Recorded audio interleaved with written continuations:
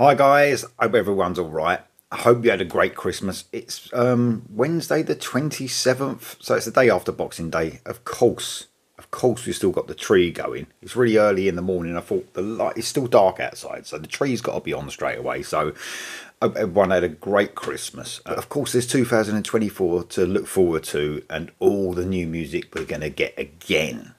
I mean, man, it's just mental. For the first video today, I'm going to listen to some Crinson Glory teasers. Now, I've already listened to one teaser, but didn't have any singing in it. So this is a 1.5 minute teaser, and I've been thinking, well, I'll do a reaction to that. Make a change when it's a bit like a trailer. There are reactions to trailers out there.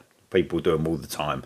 This is like a trailer of music, isn't it? So why not? Let's just hear some snippets of the new Crinson Glory album. I don't know if it's a snippets off of just a single. I know there's 2 singles that are going to be coming out.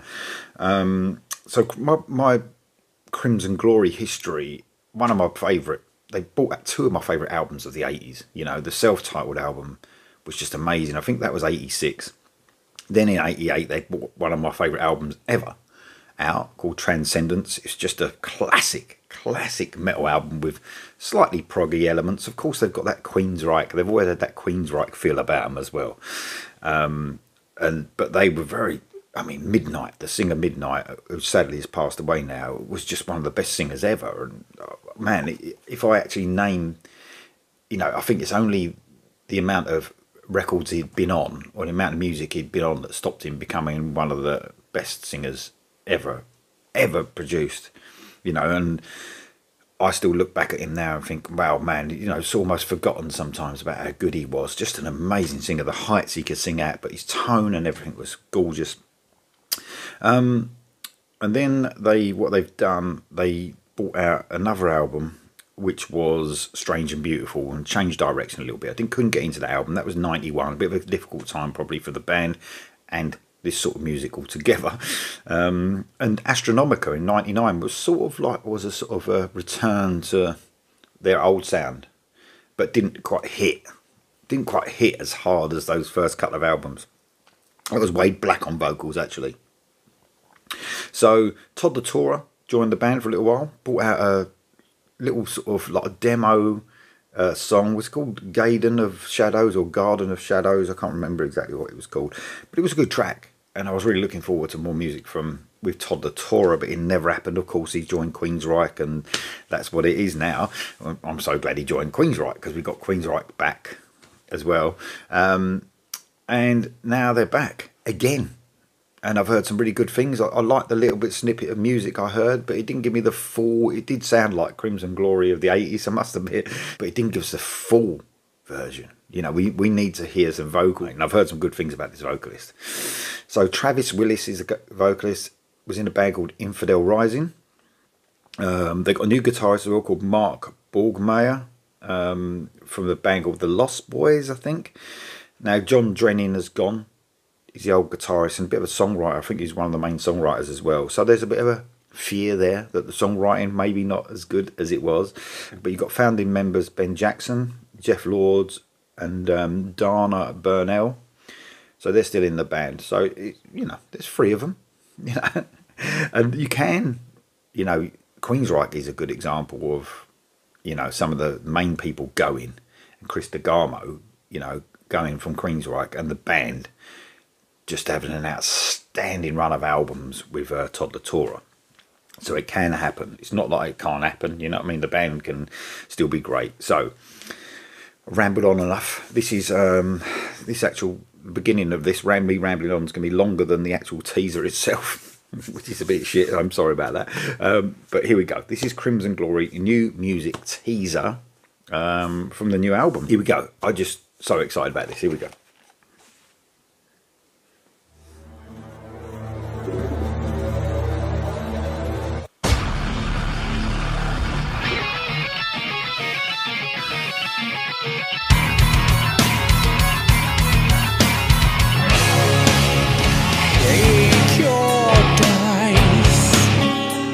And pray the demons don't take hold.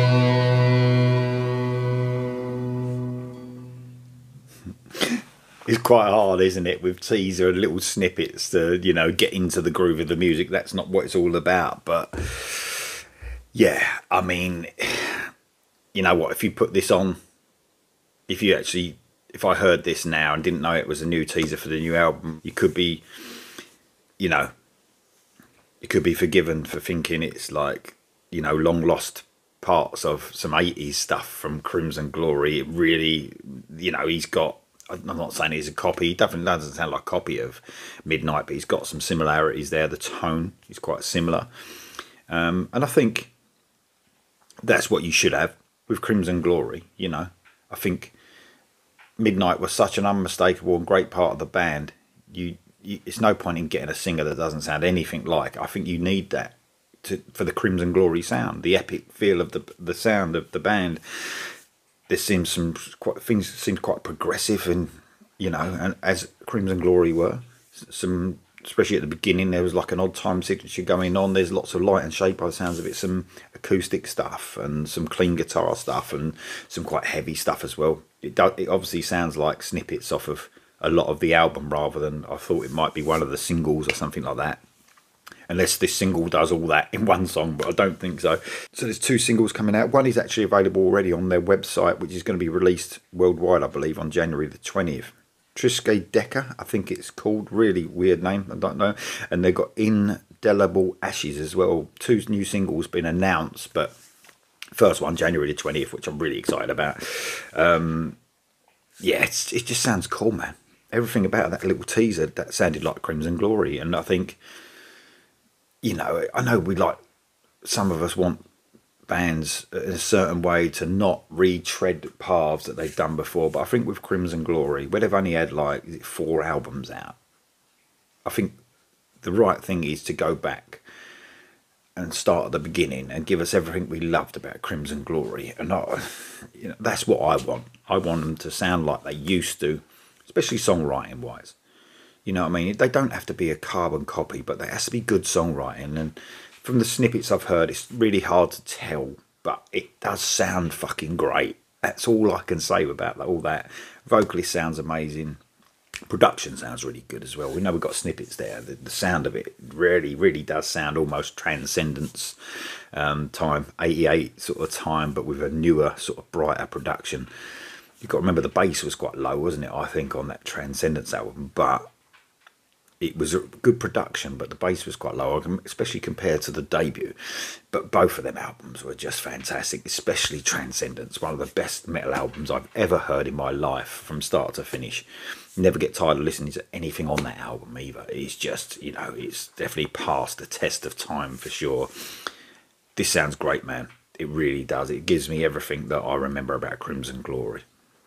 Really looking forward to it. Really excited. Thanks for a few people saying, have you heard it? Have you heard it? And luckily enough, I only heard the first snippet, which was the music, and I didn't hear this with the vocals as well. And I'm pretty blown away by that teaser. It sounds great, doesn't it? It really sounds cool. All us Crinson Glory fans are like, yeah, at last. Tell me what you think of that little teaser. Have you heard it yet? What did you think? If it's the first time you heard it, what do you reckon? Are you a Crinson Glory fan? Let me know in the comments below, and I'll see you soon.